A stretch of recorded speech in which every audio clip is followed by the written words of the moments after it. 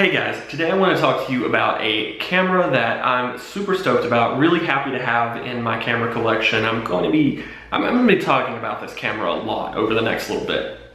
And that is the Polaroid One Step 2. And I bought the Stranger Things edition because I'd been waiting for a while to really get a cool edition for this camera. I didn't want to just jump on it when it first came out.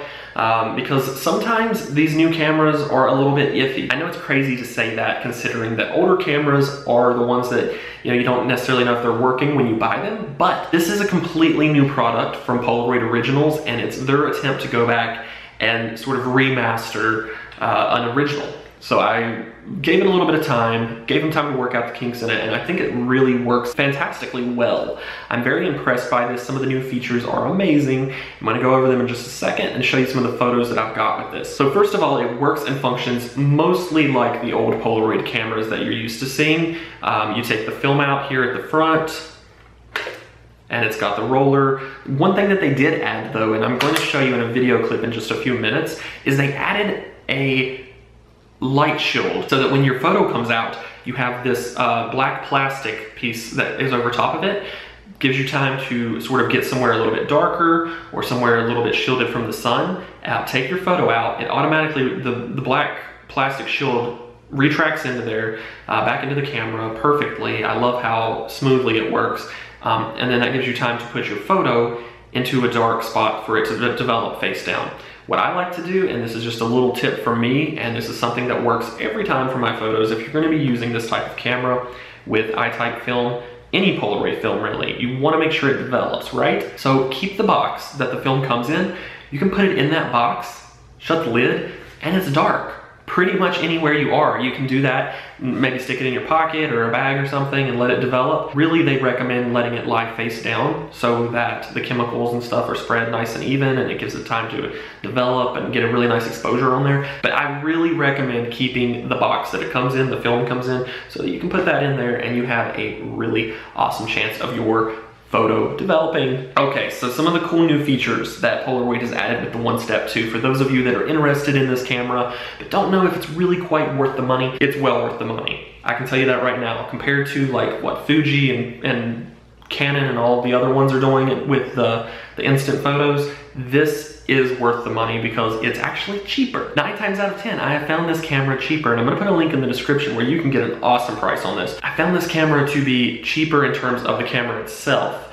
The film is a little pricey. It's actually gotten a lot better from when it first came out, and so I'm also gonna put a link down there to some film if you wanna get some film packs for yours. But it's actually an affordable option now. It used to be something that was really just for like the artsy individuals, artsy type who wanted a cool like thing to experiment with photography. Not anymore. This is actually doable for most people. So here at the top is something that they added, which I absolutely love. There's these 8 little dots, and what it does is it lights up when you put a film pack in, 8 dots. The reason for that is because you have 8 shots in a film pack. So as you're shooting, the dots sort of flicker out. They go out so that you know how many shots you have left. If you've got 4 lights lit up, it means that you have 4 shots left.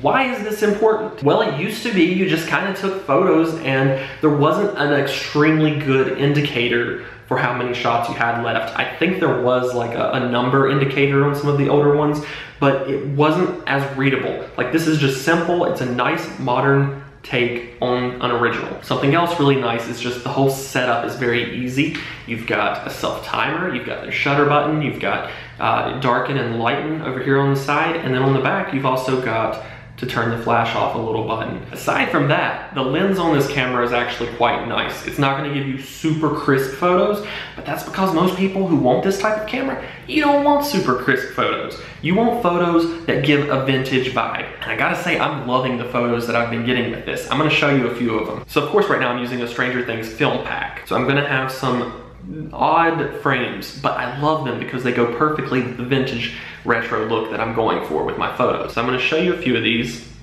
And as you can see from the photos, they do have a really nice older look to them, even though these were taken just like 2 days ago. I really love this one. This is proof that you can get some pretty cool artsy looking photos if you play around with the lighting settings. And there's a tripod. Did I mention the tripod? Sorry, almost forgot about that. Yeah, there's a tripod on the bottom of this so you can get, I wouldn't stick it on like a really portable tripod, like a small one, but I would put it on a sturdy tripod and use it.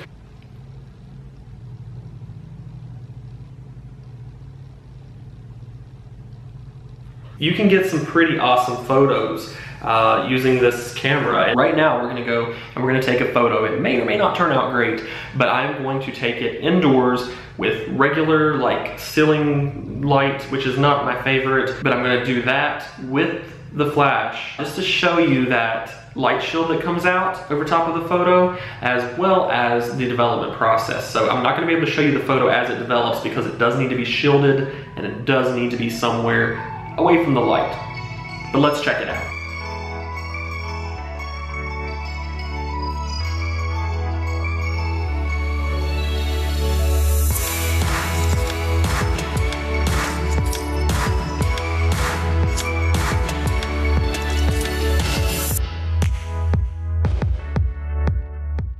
All right, so let's take it out of the box here. I put them in the box.